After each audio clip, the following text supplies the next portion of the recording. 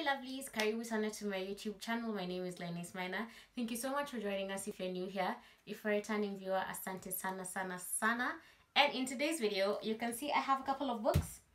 And I'm just going to share with you some of my favorite legal literature. And I hope you enjoy this video, so let's get into it. So as you know, you guys, I'm a lawyer and I like reading, but my reading has been suffering ever since I started pupillage. But I just thought I would do this video to share some of my favorite legal literature books. And the first two I'm going to talk about, which I'm going to put like two covers over here and over here, are first of all The Devil's Advocate, and second of all Satan's Advice to Young Lawyers. I know the titles sound very crude and they try to paint the legal profession like it's something that it's not, but those two books, if you're going to get into the legal profession, it's so important to read them. First of all, The Devil's Advocate is amazing, especially for child advocacy, because it comes up with the 10 commandments of cross-examination, and you just need to read it because the author has gone at length to tell you how you can basically argue. And as you know, at this particular point, arguing is what you do for a living. You argue for, you argue against, you argue towards a consensus. You do all this just to make sure that your client can get the best possible outcome. So please make sure you get The Devil's Advocate, especially if you're in school, whether you're doing your bachelor's or at the Kenya School of Law. That book will be very helpful as you do your child advocacy, which is offered at both levels. Basically, the title Devil's Advocate is to say that you are going to play the devil to win whatever case that you're winning, but it's quite a nice book in how it analyzes the process of child advocacy. Also, when it comes to Satan's Advice for Young Lawyers, guys, when you join the profession, you will realize that it is so easy for you to be burnt out because of the workload that you experience. And I feel like I'm just talking about myself because work can get very crazy. When you read Satan's Advice to Young Lawyers, you realize that it's not even about how many hours you put into your work. It is how well you distinguish yourself in the profession. How do you look? How do you interact with clients? How do you interact with co-workers? Are you going to pretend your co-workers are your friends? You should remember the cardinal rule that your colleagues, your co-workers are your co-workers and not your friends. So that book is very good when it comes to understanding the relationships in the legal profession, understanding how to maneuver, how to look, how to deal with people, how to carry yourself.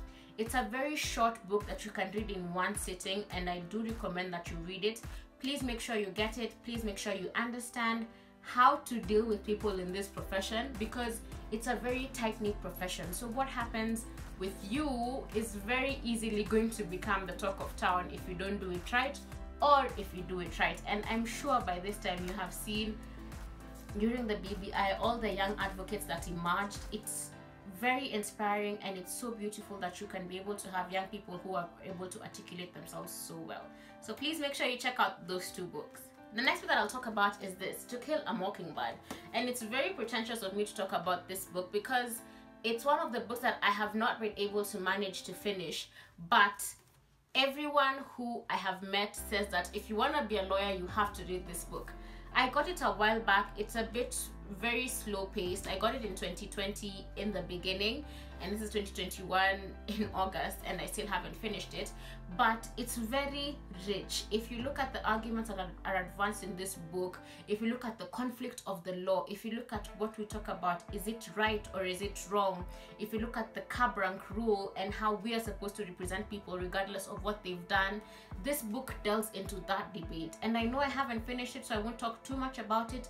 Please make sure you read it. If you love it, if you've read it before, please comment down below and let me know what your experience was.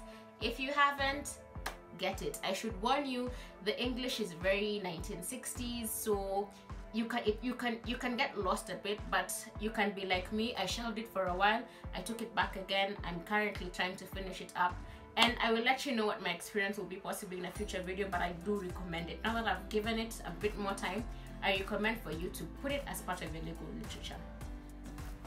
The second book is our babe Michelle Obama over here. She is actually a lawyer by profession, and the reason why I recommend this as part of your legal literature is because she talks about the conflict of being a lawyer. Because you will realize from her story, one, she actually started at corporate law, at big law, which is basically working at a big law firm, making tons of money, making so much that she would not have maybe imagined from her background. And then one day she wakes up and she's like, is this what I want to do? Is it what I want my life to look like? Now, if you're a lawyer, if you're in the legal profession, this conflict will come your way one way or another. Maybe you're thinking I should be making more money. Maybe you're thinking I should be making more of an impact in my journey as a lawyer. And her story is so profound in this legal profession, where she one day realizes she wants to do more. She wants to go back to the community, she wants to help her community, and she wants to build it to be something, you know, that is impactful. And I really appreciated that journey that she went through, because you can get stuck in the paper chasing. And I'm saying this being very cognizant of the fact that I'm quite young in the profession, so I might not really have gotten to this point where I think I should make a big difference or I should give back. But just having it and having her story out there and seeing how she transitioned to being who she is, and even building such a successful relationship with her husband, who is also a lawyer, and maneuvering through it and being able to get there, it just shows you that you could date a lawyer and not burn the house down. And you can also do something that is meaningful with this legal degree if you're at that crossroad. The next two books that I have are legal fiction, and that is Runaway Jury and Rogue Lawyer.